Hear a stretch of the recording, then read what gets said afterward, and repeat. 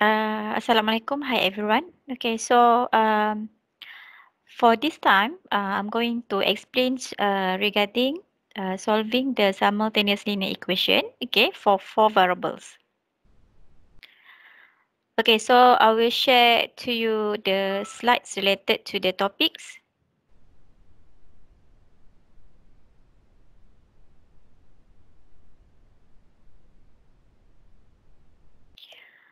Okay, so this is actually the example for four variables. Okay, let's see how we can solve the system of linear equation as shown in these slides using Gauss elimination method. Okay, so look at the equations. Okay, so in this system of equations, everything, all equations here are linear. Okay, so we have four variables denoted by P, Q, R, S. Okay, so let's see how we can solve these four variables using Gauss elimination. Okay, so first step is to transform the simultaneous linear equation into the matrix form.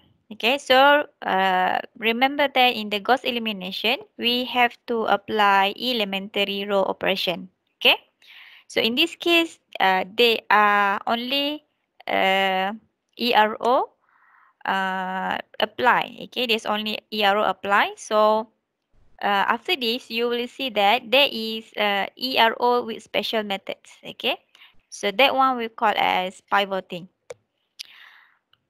Okay, so the original system of equation we transform to the matrix as shown here. So write down in the matrix form. So this is the starting matrix. Okay, so including the right hand side. In this left hand side is the equation. So we write down everything here. For the 0 means that this P is 0. So this first column is the column for P. Second column is the column for the variable Q. Third is for R. And this is for S.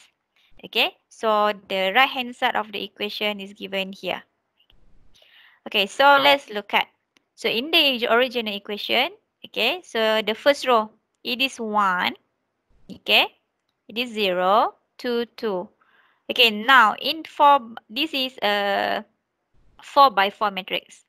Okay, so you have seen example how you can do ERO for 3 by 3. Okay, so this time you will see the example for 4 by 4. Okay, so for this 4 by 4, we with the same purpose. In the Gauss elimination, we must make it the lower part of the original matrix as 0. Okay, so let's look at which one is the lower part. Okay, so this is diagonal entry. Okay, or we call diagonal elements. Diagonal. So means that the lower part of the diagonal must be 0. So this one must be 0. Okay, here also. This must be 0. Okay, so let's look at in the second row, this one is 0. So no changes that we need to require. Okay, so but this 2 and 2 is not 0. Okay, so we start with that one. Okay, so in the next step, with the objective that these 2 and 2 here, which is in the row number 3 and row number 4, make it 0. Okay, 0. So means that we want to modify the number in row number 3 and row number 4, 0. Okay, so we have to find out what is the formulation in the ERO. Okay, so we use row number 1. We cannot use row number 2 because row number 2, there is 0. So if the elements in that row is 0, so we cannot use that element in the created formulation. Okay, because it's 0. So there is no other choice to change these two row in row number 3 and these two in row number 4. We must use row number 1. Okay, so we find out what is the formulation. It must be deducted 2R1. Okay, so this is the created formulation. Okay, same goes for row number 4. Okay, so we calculate first row number 3. Calculate row number 3. Okay, So when we calculate row number 3, using this formulation, then this one combine. Put it here, put into the formulation 2 minus 2 times 1. So we have 0. So this number 2, when we use the formulation, now 0. So we do the next elements for the next number in row number 3. Okay, for 1, for 1, for 4, and for 2. Put it into this formulation. Okay, so you can calculate that new values here as 9, -7, -10, and -6. So note that when we want to calculate it, so the corresponding for this one is here. Okay, for this number is here. Put it into the formulation. For this number is 7. Put it into the formulation.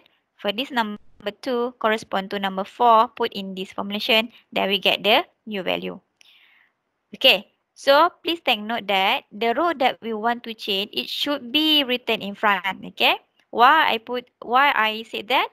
Because it is easier for us to identify uh, when when you do mistakes. Okay. So any row that will be changed on the next step, so that row must be written in front in your formulations. Okay, so take note that I have standardized, even though in the ebook there will be a different methods. Okay, but please follow my rules in the class. Okay, the reason is we want to see your understanding. Okay, for row number 4, this is the created formulation with the same objective. This number, we need to make it 0. Okay, so means that correspond to here. So this row must be subtract with this row times 2. So this is the created formulation. Then we do calculate the new value for row number 4. Okay, so this is the new calculated value. Okay, so next one.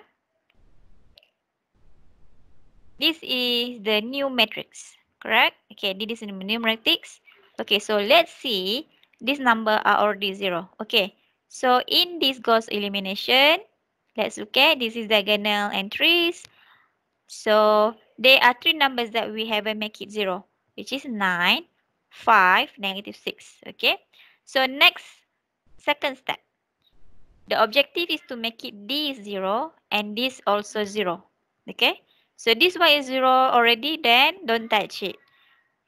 Okay, so the next objective for the second step is to make it this number 0. Okay, so which row we can use? Okay, let's look at. We want to change the number in row number 3. Which number? Here. This one is already 0, right? So then just leave it. Okay, and row number 4, this number 0, correct? Okay, so now let's see row number 3. Row number 3 is 9, correct? Okay, so let's look at what we need to find out what is the formulation in the ERO. Okay, so we have row number 1 or number 2 to choose, but you have to look at which one is the suitable one. Okay, so we only can choose row number 2 in the formulation. Okay, to make it 0, to make it this 9 0. So we only can choose row number 2. Okay, we cannot choose row number 1. Okay, the reason here, okay, there are number that is non-zero in row number 1. Okay, so if we use row number 1 into the formulation and then combine with row number 3, okay, so this 0, when we do any operation, so this 0 will becomes non-zero back. Okay, so we want to avoid that kind of situation happens. So when you do any ERO, please make sure you choose suitable row, okay, in the operation or in the formulation, so that the number that is already 0, okay, cannot be non-zero back. Okay, so please remember. Okay, so next, we only can choose row number 2 to combine with row number 3. Okay, so row number 3 is 9, row number 2 is 2. Okay, so the row number 2 must be multiplied with some scalar. So the scalar here value is 9 over 2. Okay, now there is a selection for the scalar value. For this we call scalar. Okay, the scalar can be represented in two different forms. One is in fraction, okay, second one is in floating numbers. Okay, so when to use floating numbers, when to use fraction. Okay, if in your original equation does not contain decimal numbers or floating numbers, then use fraction. Okay, but if your original equation contain decimal numbers, then you can use decimal numbers. Okay, for the scalar. So in this case, you see that in our original equation, there is no decimal numbers, right? There's no point form. Decimal numbers means there's no number with decimal places. Okay, so just leave it in fraction. Okay. Okay, so this is a scalar value. So the objective here is to make it this 90. So this part must be multiplied by negative 9 over 2. Okay, so we do the operation. Okay, so this 9 becomes 0 after we substitute the number and corresponding entries as here. Okay, now the next number, negative 7 correspond to here, negative 1, put into our created formulation. Negative 7 minus 9 over 2, negative 7, okay, and then use your calculator, then we have negative 5 over 2, then here will be negative 10, okay, so this is 0, so it will be remain the same number, okay, and then we do similarly, negative 6, put it here, minus 9 over 2 times R2, the corresponding is here 5, so 9 over 2 times 5, use the calculator, then you will get this number. Okay, so while you're listening this recorded video, please make sure you have your calculator with you to verify the value. Okay, so that's up to row number 3. Now we proceed to row number 4. Okay, row number 4, we look at here. Okay, so in row number 4 is to make it this number 5 becomes 0. Okay, so which row we use in the formulation? Okay, so again with the same reason, we cannot choose row number 1 because we want to avoid the number 0 to be non-zero back. So the only way is to choose row number 2. Okay, so row number 4 is 5, row number 2 is 2. Okay, so remember the row that we want to change must be written in front in your formulation. Okay, and then the scalar value will be 5 over 2. Then this number 5, when we put it into the formulation, it will become 0. Okay. Okay, so we have here. Sorry, this one I mistyping. This one is actually 0.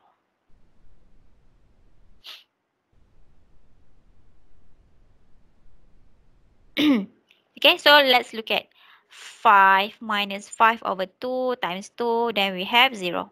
Okay, this one 0. Let me do the corrections here first.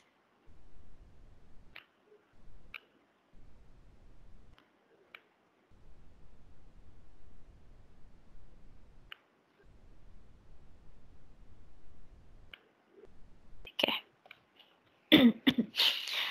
Okay, with the same formula, okay, so the next number here, negative 6.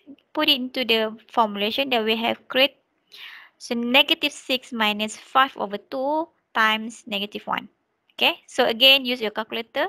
We get negative 7 over 2. Then here will be negative 19. Okay, because when we put 0 here, means that negative 19 minus 0. So we get here. And then this one is 1. Put into the formulation 1 minus 5 over 2 times the number 5. So we get negative 23 over 2. Okay, so this is the third matrix. Okay, so next one. This number is the last number that we have to make it 0. Okay, which is negative 7 over 2. Okay, so the next objective is to make it negative 7 over 2, 0. Let's look at this is in row number 4. Okay, so row number 4 is the row that we want to change, correct? Row number 4 is the row that we want to change. Okay. So we use row number 3. Okay.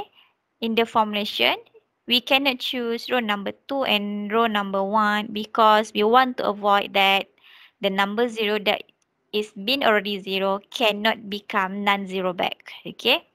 So row number 4, we combine with row number 3. Okay. Row number 4. Okay. So we refer to here. Row number 4, we use this one. Okay. So what is the scalar? So the scalar will be 7/5. Okay.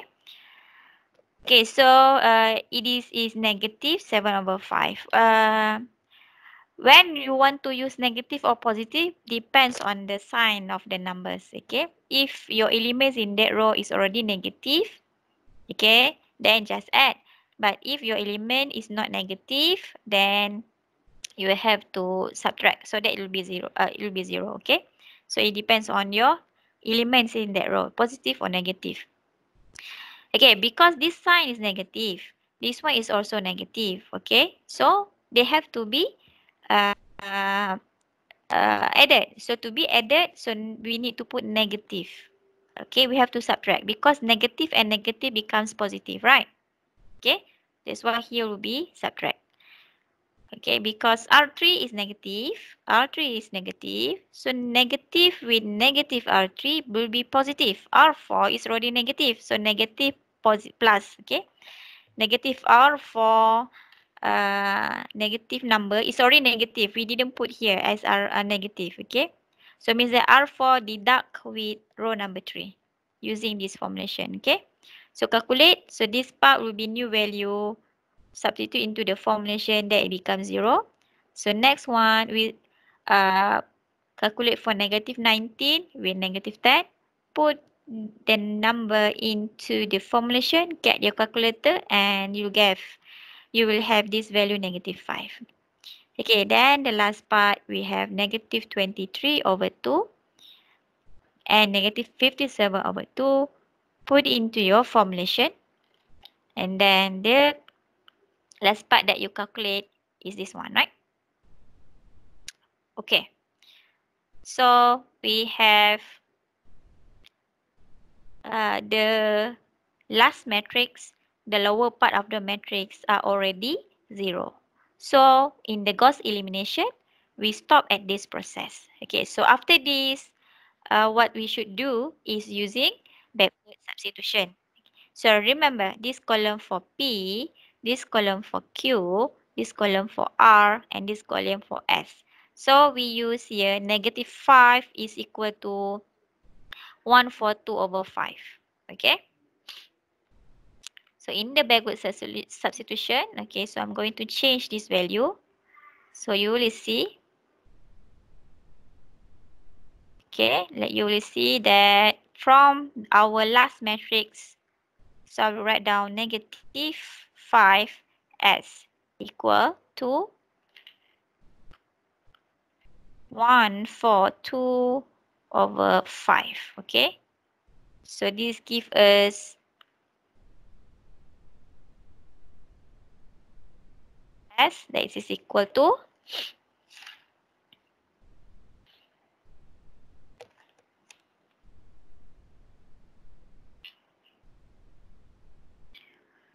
negative 1/2/25.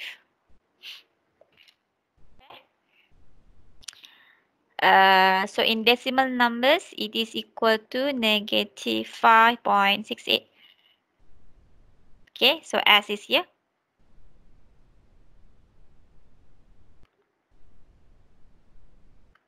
Okay, so next one.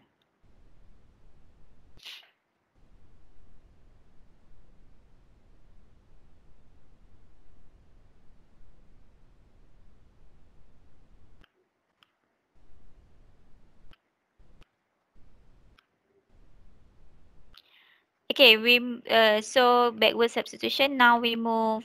We start with row number 4. Now we move to row number 3.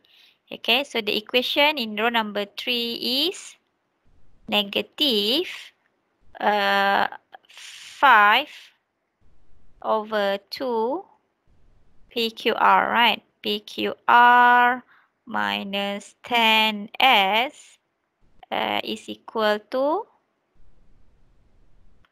is equal to negative 57 over 2. Negative 57 over 2. So far, not what we have. Okay, so we find out that our S just now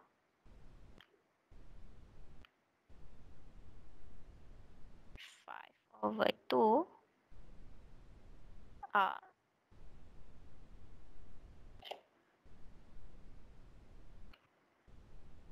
minus 10. So S is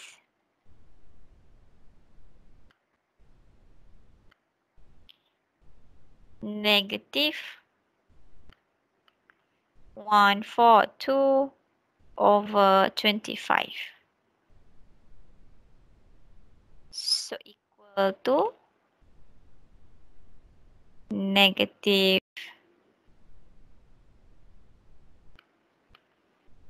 57 over 2. Okay. Then you will get R as 34.12. Okay, this number is in decimal. Okay, in the decimal numbers. Okay, so that is for the second one.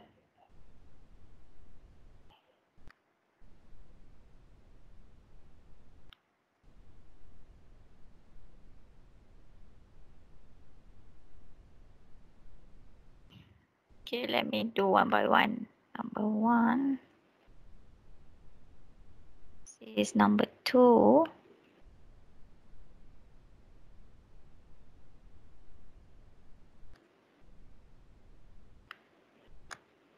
Okay.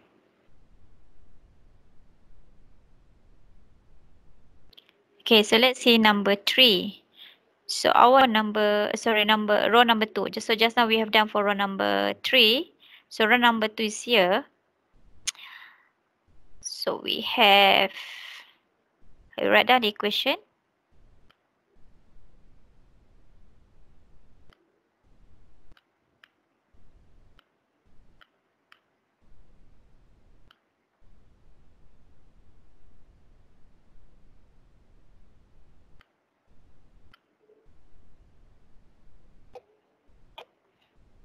Okay, so it's 2Q.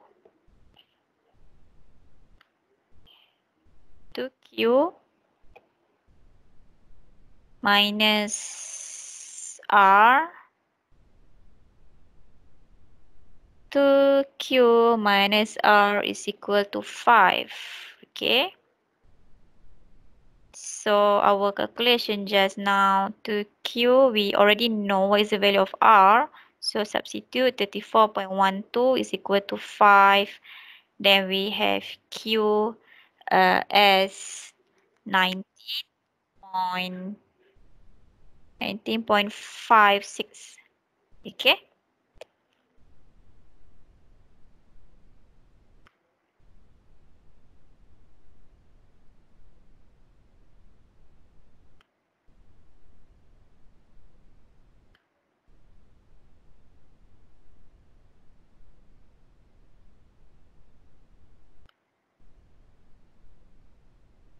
Okay, so next one we do for the last part, which is from row number 1.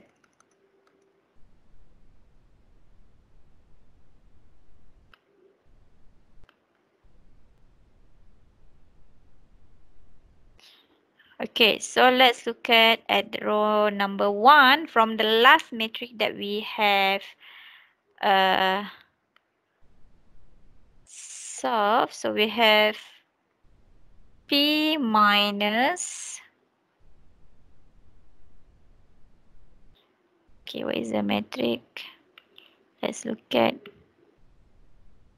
so P minus 4Q, P minus 4Q plus 4R plus 7S equal to 4. Okay, so then we have P minus, we already knew the value for QRS, so we just need to substitute. Q just now is 90.56. R is 34.12. Then S is negative 5.68. So it's equal to 4. So simplify for P, then we have P as negative 14.48.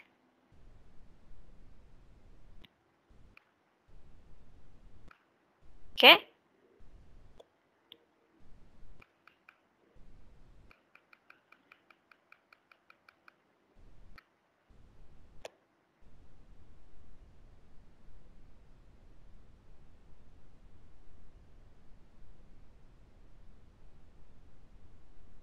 Okay, so finally using Gauss elimination and substitution, backward substitution. Okay, so the solution for P is here, Q is here, R and S. But in the backward substitution, we are supposed to get solution by S, followed by R, then Q, and the last one by P. Okay, so how we can check the your solution is correct or not? Okay, so the value for P, Q, R, S that we have just now, you may substitute into your original equation. So we may verify and check that the left hand side after the substitution must be equal to the right hand side. Okay, so now we see that the solution that we use here using backward substitution, using Gauss elimination with backward substitution, this one we call numerical method. Okay, so basically we call this as numerical